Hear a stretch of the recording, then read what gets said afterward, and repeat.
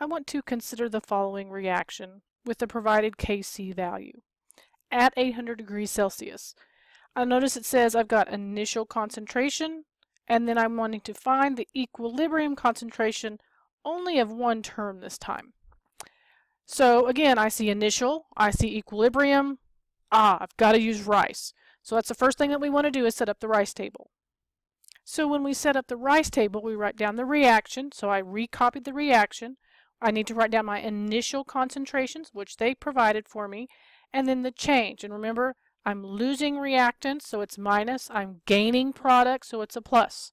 And then I added straight down, and I went ahead and put it in a different color so that we can kind of make sure that it pops and remember what we're looking for. Well, it provided me a K sub C, so I need to use K sub C. It tells me what the value is, so I'm going to go ahead and write that down. And then I just need to do the formula for finding K sub C. And if you recall, it is the concentration of the product. This is squared because it's got a 2 in front times the concentration of the other product over the concentration of the reactant. I notice there's a 2 as a coefficient, so it's squared. And then what am I going to do? Well, I'm going to plug in what I got for my equilibrium. So I'm going to put in 0.100 plus 2x squared times x. And then I'm going to put that over 0.100 minus 2x squared. I don't know about you, but when I look at that and there's something squared on the top and there's something squared on the bottom and they're not the same, it bothers me. I think, gosh, that's going to be a whole heck of a lot of math that I'm going to have to do. Well, if you remember, there is an approximation to determine if you have to actually do that. And what is that approximation?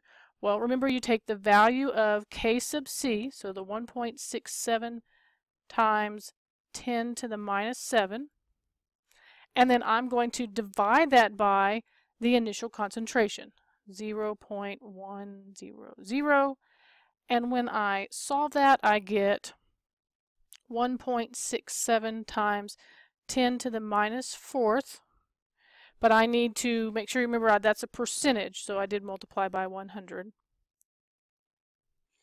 Now, if that number is less than 5%, remember I can do an approximation.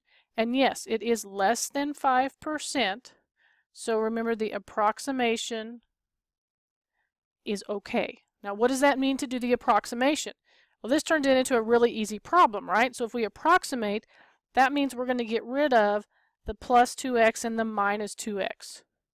So what we have that was really hard turns into simply 0.100 squared times x over 0.100 squared. Oh, well, hey, check that out. The next thing that you notice is what? These two cancel because they're exactly the same. So that means that 1.67 times 10 to the minus 7th is going to equal to x.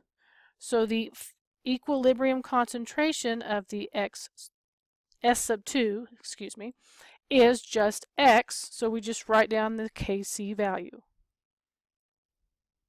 So make sure that even though that's the answer and it looked simple after the fact, you must do this approximation rule, and it must be less than 5% in order to do the approximation.